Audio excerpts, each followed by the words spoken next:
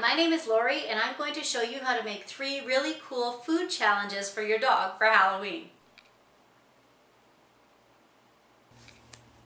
Okay, and finally, to make the little snake for Halloween for your dog, this food challenge is probably my favorite one.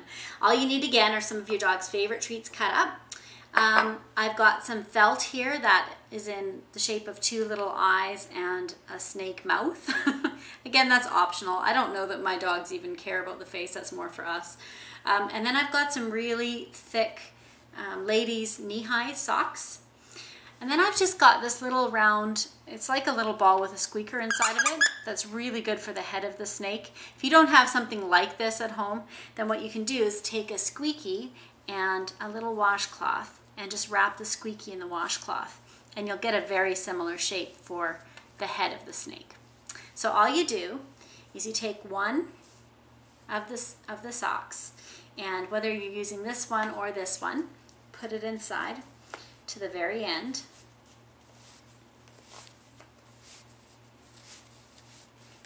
The end of the sock to make the head. And then take this one and put it inside of the other sock. And also put it to the end. This will make the toy a little bit stronger. Okay, so that'll be the head of our snake right there. And all you need to do next is then make a tie.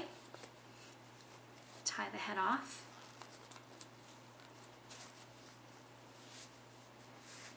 Decide which side you want to be the top of the head so that it's the smoother side. Okay. Once you've got that part, then you take a pair of scissors and cut the outside sock only, not the inside sock, the outside sock only, all the way up to the top.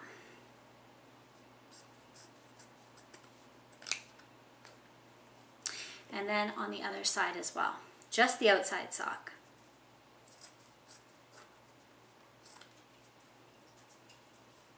This is so cheap. These socks cost me 99 cents and I'm gonna have an awesome food challenge for my dog. Okay, so I've got 3 strands now.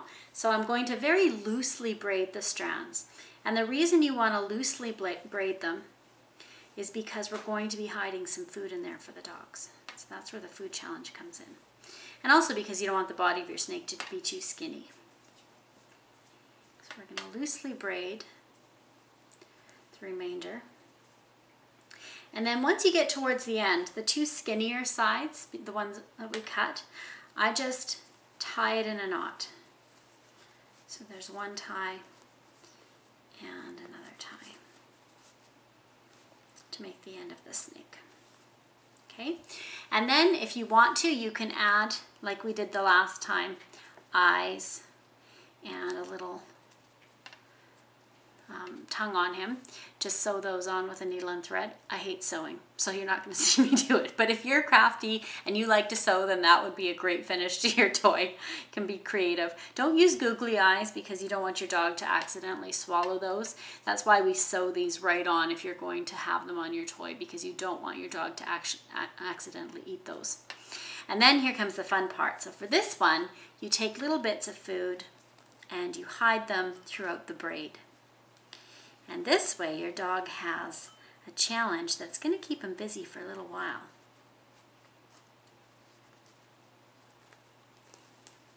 Put them all the way through on both sides,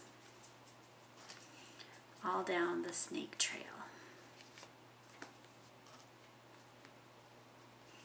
I'm going to hide it in the folds a little bit.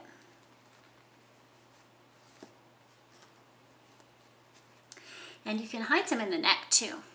In fact, for the other challenges, to get your dog interested in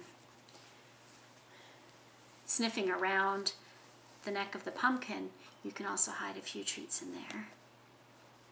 Because you want him to be interested in this tie to get the tie off, because then he'll get to the other treats without ruining your little towel. And like a lot of games, you should be interacting with your dog. We'll do that again for the ghost as well. Take his eyes off for now.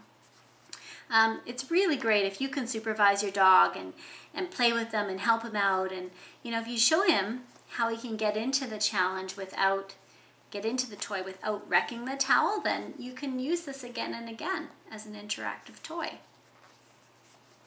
Okay, so those are our 3 little Halloween challenges, which don't look much like challenges because I don't have the eyes and the faces on them. But you'll get to see Tango and Sparky trying to get to the treats inside of these food challenges for Halloween. Happy playing!